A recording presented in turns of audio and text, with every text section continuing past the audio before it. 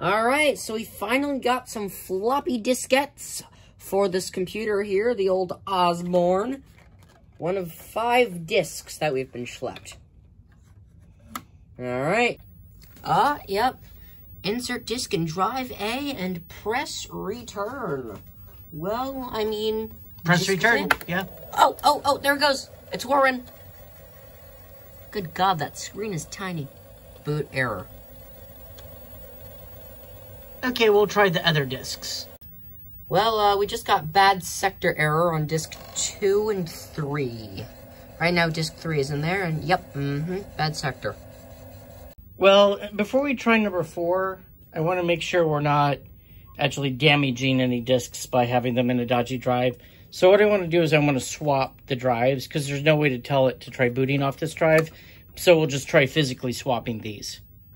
Okay, so it looks like this cable comes out of this drive, goes in here, and then there's a cable that comes out of here that then goes down to the motherboard here. So it's daisy chained or something. It's not 2 separate cables going to the board that we can easily swap. So it looks like we have to get inside here to swap the drives around.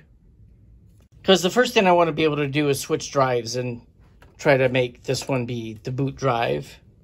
Okay, so it looks like we need to remove those screws and this one screw here, to get this out. Okay, I give up. I was hoping not to have to take this board off, but it's just too hard to get to that screw back there otherwise, even with my little devices. And at some point, this came out. I wonder if this is important. This looks like an optical encoder thing. Okay, now I can finally get at that screw. So this is what's on the other drive. Incidentally, the non-working drive, or at least the drive we know for sure doesn't work. And let's see, I don't see anything that reflects off this. So maybe this is for some factory calibration. Not sure. Anyway, yeah, it looks like this sticker is supposed to go there. And this little note with his signature fell out of that. So thank you, person who must have checked that and had this unreadable signature. What do you think it says? I think it says Larry. Oh, why, thank you, Larry.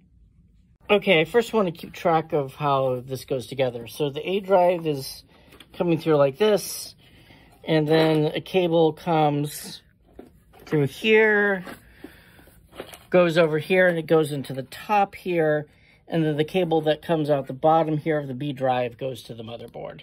Okay, so what I want to do is I want to swap this with this. And why exactly do you want to do this? Well, it's preset to boot off this drive, and I don't see any way to change that. So what I want to do is to change the drives and see if we can try booting off this drive and see if that drive works. Now, ladies and gentlemen, Professor Aaron Lanchman is now going to disconnect the disk drive from the rest of the computer.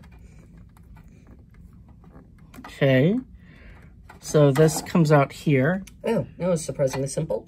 Oh, it's one of those connectors. I thought it was like soldered directly on. Yeah, and then we can do the same thing over here. And just do the old swappy. Okay, welcome to the deconstructed Osborne. So we swapped the drives, and my son is now going to hit return.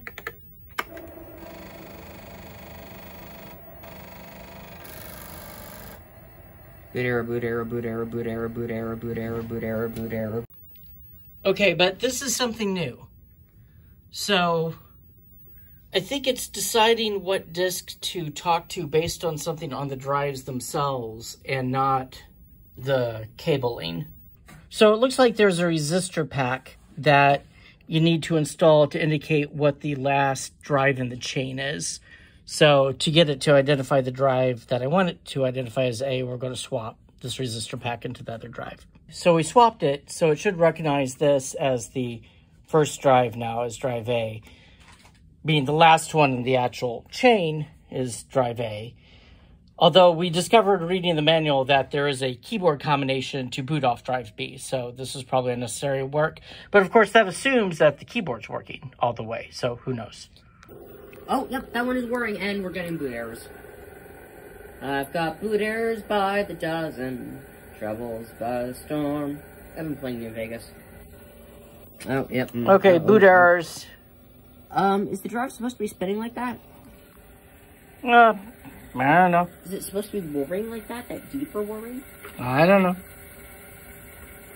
Alright, so according to a forum I found, I didn't photograph the user. Thank you, whoever user posted this on the 18th of February 2014.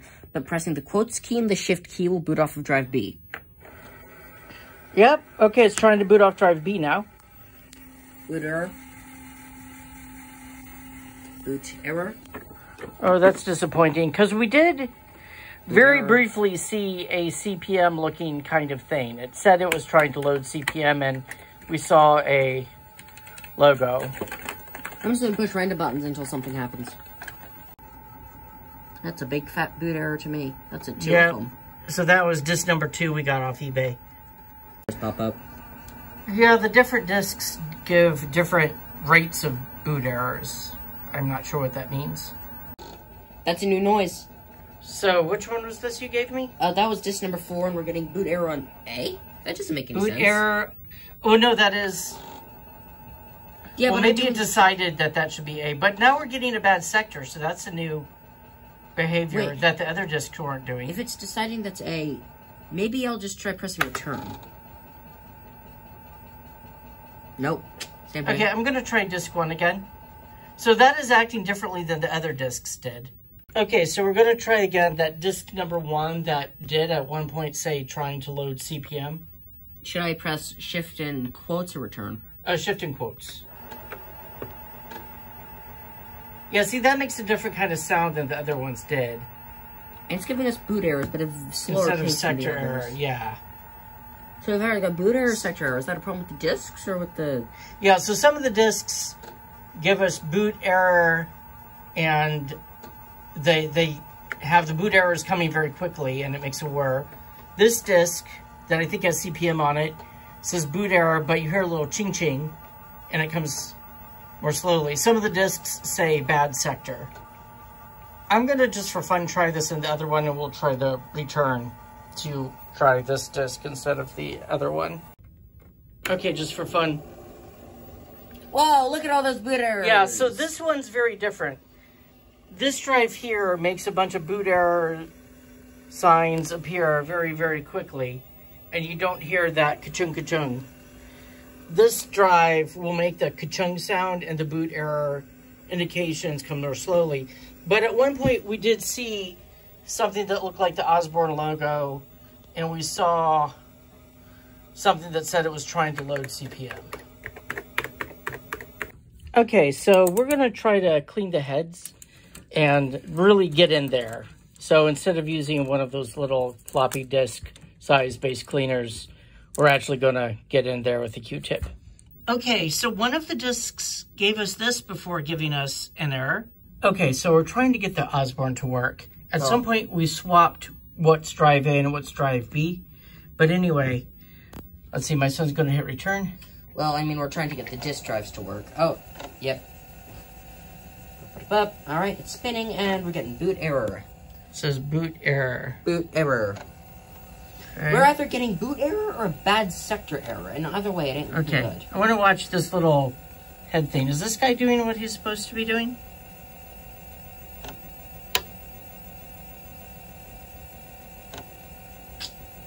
I don't see it moving.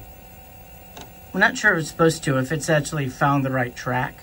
I'm just having trouble reading the right track.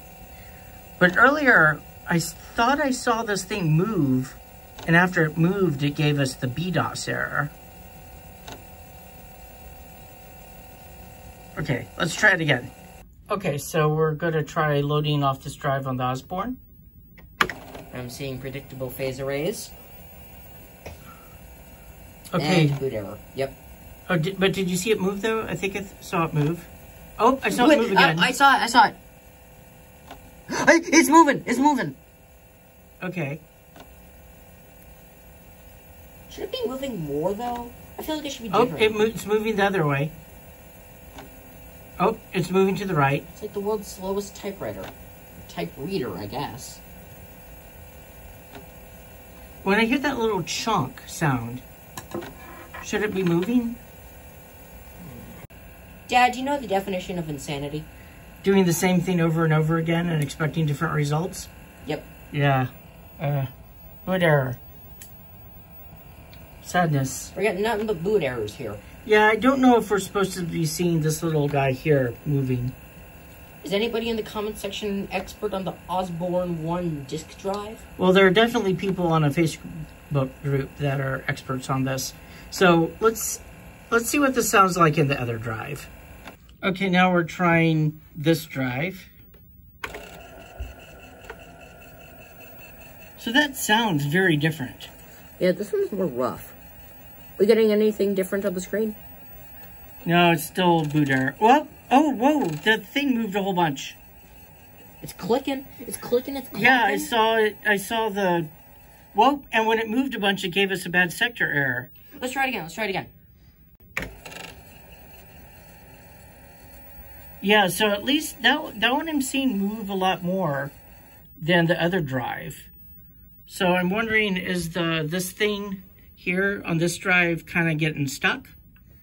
I'm not really sure. Huh.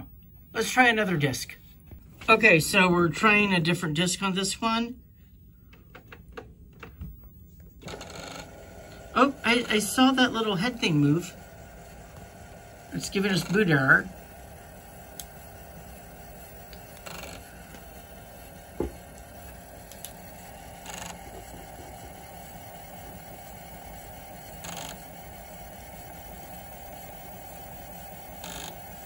So I have no idea if that's an appropriate sound for an Osborne disc. Okay, I'm just going to try this one more time. I'm going to watch this little head thing here. I think I saw it move. Boot error. I don't know if I should be seeing that head seek motor moving more or not. Still getting boot errors. So the thing is, there have been a couple occasions where it looked like it started to boot CPM. It said CPM, and I saw the Osborne thing, and then it gave us BDOS errors. But most of the time, we're just getting these boot errors on both of the drives. And we still don't know if it's the disk or the drive. It's possible that when we started this work, that there was some gunk on the heads before we cleaned the heads, and that messed up the discs. So maybe I should get another set of discs. But I'm wondering what the standard sound behavior of these drives is.